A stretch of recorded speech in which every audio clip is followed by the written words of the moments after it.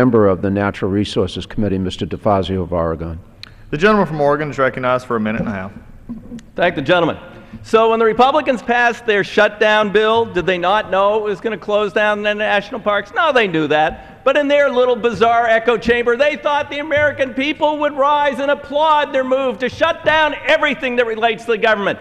Instead, they've gotten a big raspberry, if not an invitation to read between the lines. They're a little bit surprised and shocked. Now, what did they leave out of this bill? Yeah, we'll reopen some national parks and other iconic places. They left out 155 national forests, 20 national grasslands, 7 national monuments, 28 Job Corps civilian conservation centers shut down. That's thousands of kids working hard to get an education, get skills, thrown out in the street. You ever visit one? I've been there.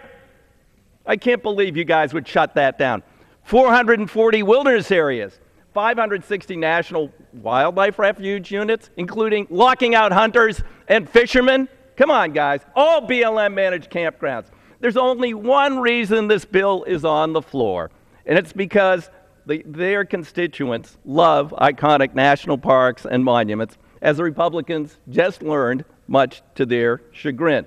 They can't take the heat from the government shutdown they're responsible for. What's next? This is whack-a-mole. What is it tomorrow? CDC preparations for flu season? That's kind of important. Still shut down. How about our Capitol Hill police who are keeping us alive and guarding us every day, who are having their leave canceled and they're not getting paid and they're still standing out there? Are you going to put them on the list?